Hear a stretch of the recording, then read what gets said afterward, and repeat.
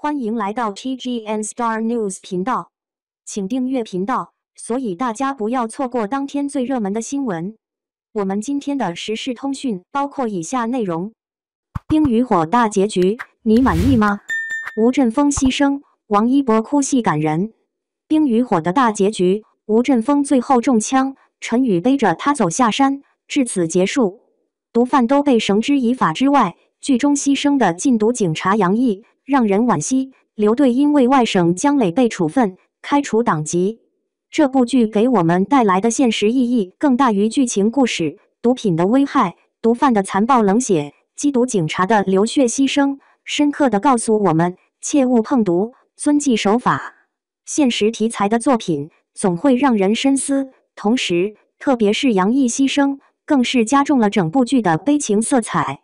陈宇为了过去江磊的讯息，让杨毅去了茶厂，想通过杨兴全来寻找到突破口，没想到就是因为这个举动，竟然让杨毅牺牲了。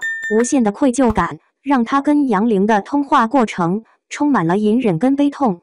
这场戏中 UNIQ 王一博那种隐忍克制的哭，加上一旁的王劲松的配合，新生代演员加老戏骨的哭戏，直接把这场哭戏提升到就一个高度。看完后，我们都被带入到了悲情的氛围中，第一次感受到悲痛欲绝的痛心疾首。王一博的哭很有层次跟递进，从一开始接听杨玲的电话就开始隐忍，他是完成悲剧的开始，所以他的内疚感是掩饰不住的，所以他更悲伤，还要忍住安慰着杨玲。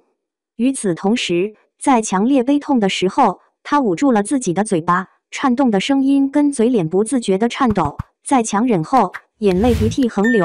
这一刻，他控制不住了。这种氛围下，也把王劲松给带入了节奏中，眼泪含眶强忍着不流出来，是愤慨也是自责。缉毒警察干了一辈子，没想到会到了如今这种局面，多少的同事跟朋友都在破案中离开，他能无动于衷吗？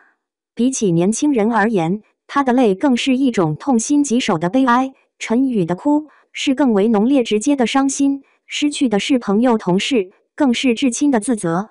这场戏看下来，王一博的哭戏感动了，不自觉的也跟着泪目了，突然不知道该如何安慰了。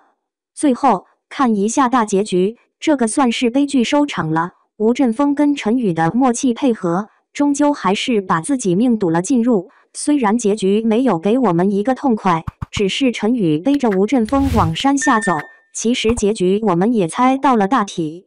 双雄配合之下，让最后的大毒枭杨兴全彻底败了下来。邻居跟他说，害你家破人亡的是毒，可惜的是如今的杨兴全却早就价值观扭曲，意识不到这些。毒贩这条路是没有好结果的，他害了自己，害了家人，更害了成千上万的人。在利益面前，他失去了人性。